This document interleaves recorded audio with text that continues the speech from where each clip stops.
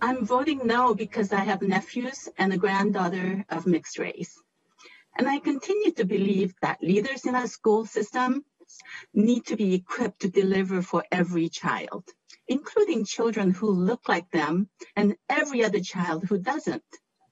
I'm voting no on this amendment because it undermines the effect of this bill. I'm voting no because school leaders must be prepared to educate every child. And I'm voting no because it will be bad for economic competitiveness, including attracting and keeping skilled workers. Please vote no.